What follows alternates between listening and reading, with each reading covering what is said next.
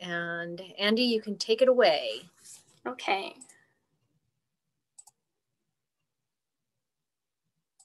All right. Can you see my screen, Jenna? Yes, I can. Okay. Good afternoon, everyone. So I have been silently watching the whole resource fair today, and it has gone wonderfully. I hope that everyone has received some resources that could help them. Thank you for attending my portion. My name is Andrea Valencia, and I'm the Research and Instruction Librarian here at Riverside County Law Library. My portion of the resource fair will provide hopefully a helpful brief tutorial on a few of our databases that are available to you, and as well as some other resource recommendations. So to begin, we'll be discussing some of our online databases available to you on our website. So our website is listed right here. It's www.rclawlibrary.org, and you'll find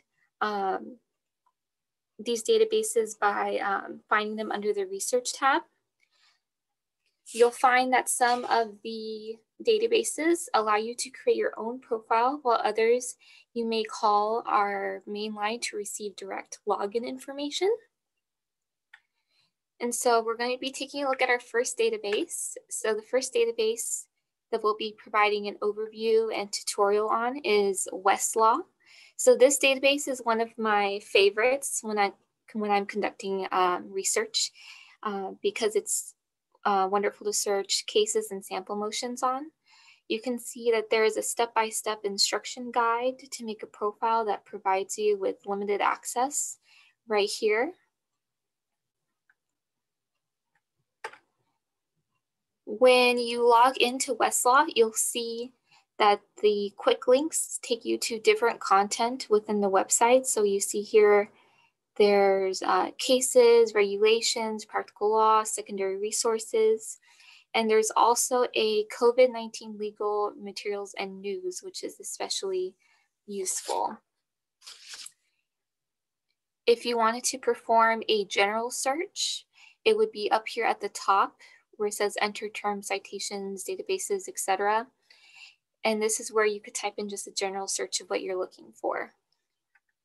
Something to also pay attention to is the limiters right here. So right now it says all federal. That would be conducting a general search with no limiters, but you can limit it by jurisdictions. So by state, you could do by court, by circuit. So if you needed to limit it to specifically California, you would just click California and then save those limitation searches. And then it will return you to the previous screen and you'll press search again. So we're going to walk through an example together. So the first example will be, we'll search for a sample motion to compel. As you can see, I typed that here in the search bar, motion to compel. And I'm not going to place any limiters on it. I'm just going to leave it as all federal to see what we can yield in our search results. So these are the search results yielded for motion to compel. Something to pay attention to is the left-hand menu right here. Here we can filter results to a general overview, cases, secondary sources, and most importantly, forms, since that's what we're looking for. As you can see, I selected forms and it yielded 377 results. The next step is finding a form that best suits you and your case. So we're just going to generally look, for the purpose of this example, we're just going to look at the first result yielded, which is motion for protective order, failure by the opposing party to file a timely motion to compel. So by clicking on the first result, we can look into more detail at motion for protective order.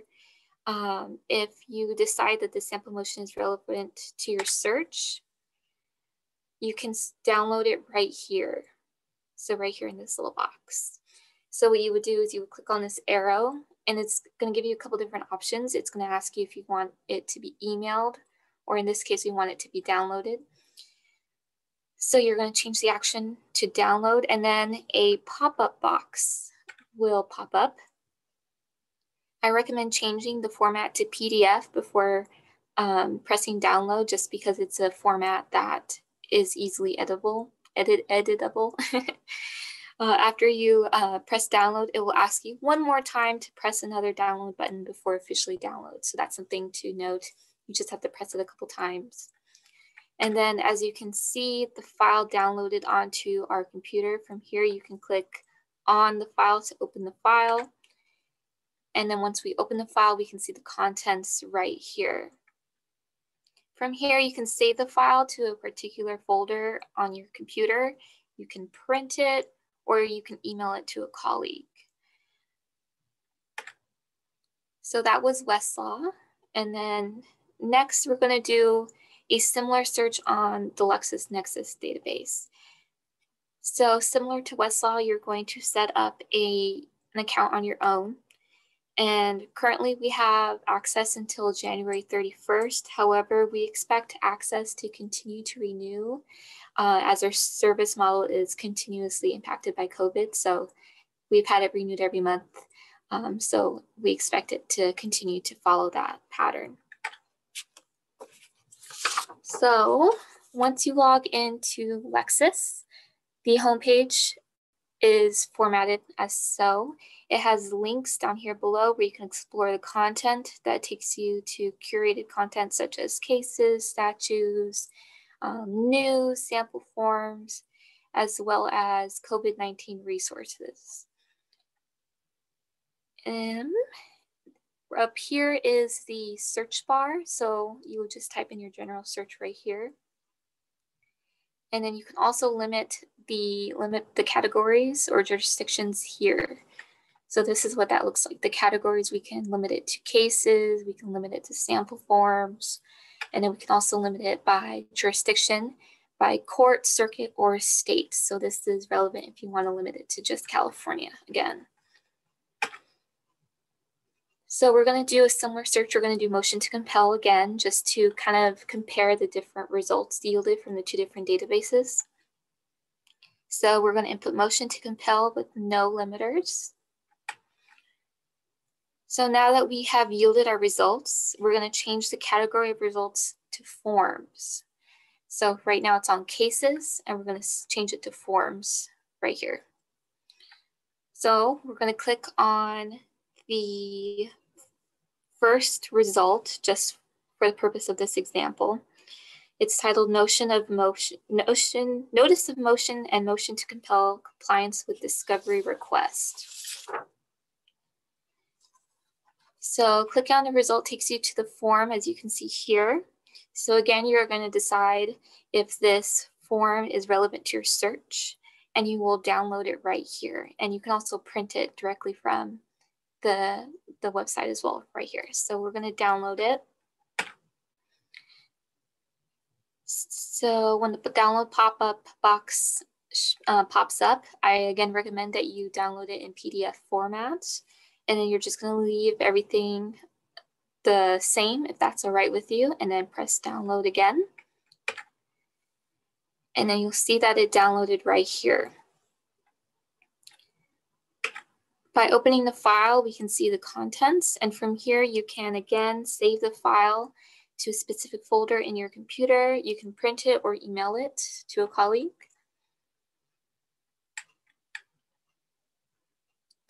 All right, so then our next database is going to be FastCase. So unlike the two previous databases where you had to create your own profile, with FastCase and the following databases, you can receive the login information directly from RCLL staff. So I put it here for your convenience. FastCase in general is an excellent source of primary law documents. And then again, you can receive this login information either right now, because I wrote it down, or you can in the future always call or email RCLL staff. So once you log into FastCase, you have two different modes of searching processes. You can either search within the bar in the general search, or you can browse the libraries. And then just like Westlawn Lexis, you can place jurisdictional limiters based on the state or circuit level, as you can see here. So we have states, we have the federal level, and then we also have primary and secondary sources. When we click on Browse Libraries, it takes us to this page where we can see an outline of all the material that's on the website. For the purpose of this presentation, we're going to explore the statutes and legislative code section of the primary material available to us. So that's going to be right here under legislative materials. So by clicking on United States Code, we can see the table of contents on the left. And by clicking on the different sections, it opens up the section on the right window. So for example, I just randomly clicked on section 28, role of representatives elect, and it showed the contents right over here on the right with the code. And then you can scroll and click through all of these different chapters and sections. The next database that we're going to take a quick look at is Hein Online. There are several, let's see. Hein Online is a great resource for secondary resources. So Fastcase was great for primary, Hein Online is great for secondary. So secondary includes articles, reviews, things like that that are related to different law topics. Like Fastcase, our CLO staff can provide the login information directly to you over the phone or by email. And then for your convenience, I have also listed it right here on the slide. So there are several databases within Hein Online, but the one that I want to highlight in this presentation is the COVID-19 Pandemics Past and Present database. It's located right here on the front page. So this is actually a really remarkable database. It discusses the different area of impact of COVID-19. It has scholarly articles, past pandemic information, and additional resources compiled by librarians within the profession. The database contains more than 530 titles and nearly 50,000 pages of information.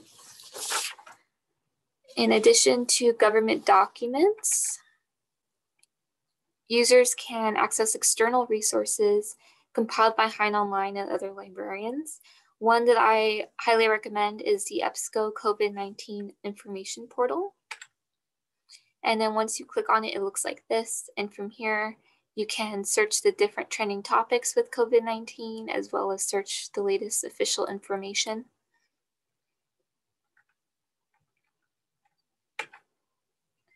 So now that we've gone through all of our databases, or most of them, my favorites, we're going to just go over some of the additional resources that we provide.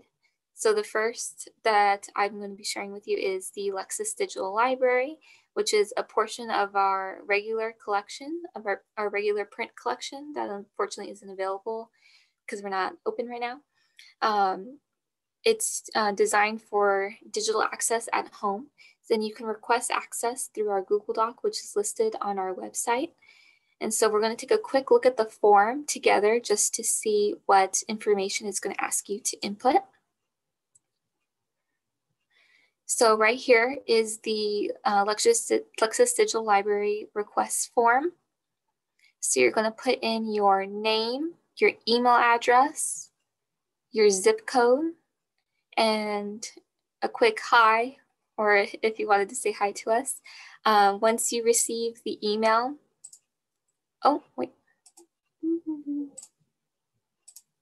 Once you receive the email letting you know that you received access, your email will be your username, and your last name in all lowercase will typically be your password. And then once you receive access to the Lexis Digital Library, you'll be able to browse the digital library for different materials.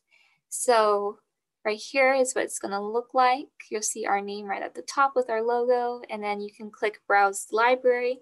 It's going to have some frequently used titles as well as the ability to search for any books or titles that you may be interested in.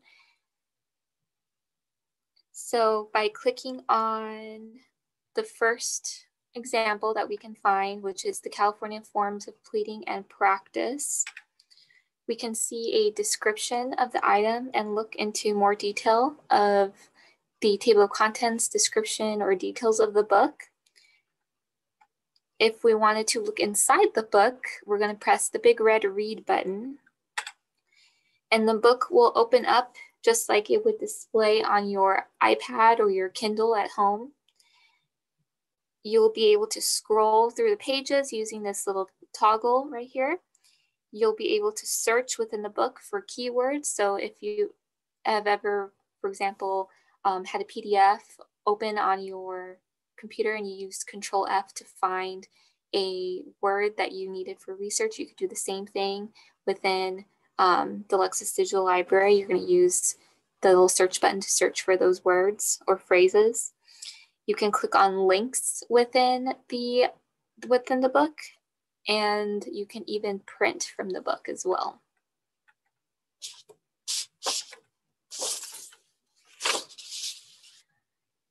So the next resource is going to be our online reference service request form. So if you would like to reach out to me or any of the staff throughout the RCLL system with a reference question, you can submit a reference question request through our Google Doc. And that's also found on our website. So we can take a quick look at it together. So this is what it looks like. It's going to ask you your name, your phone number, your city, what library you're closest to so we can connect you with the correct reference librarian or reference staff, the purpose of your request, any specific reference to documents, if this is regarding a current or future case, and then more. So we can take a quick look here. So your legal topic, and then it keeps going, just so that we can gain as best understanding of your legal question as possible. And then the last resource I wanted to just quickly share with you is the Ask a Law Librarian website. So there's a live chat with Ask a Law Librarian where you can connect with law librarians from across the state. The chat is available weekdays from 8:30 a.m. to 6 p.m. and 9 a.m. to 5 p.m. on Saturdays. And then if the live chat is unavailable for whatever reason, you can submit a question for email response on the website as well. All right, thank you for attending my portion of the resource fair. I hope that I was able to help you gain an introduction to some of our resources or highlighted something new that you could reuse in your research process. If you have any questions, feel free to email me directly or email the lawlibrary.riverside email for any specific reference questions you may have.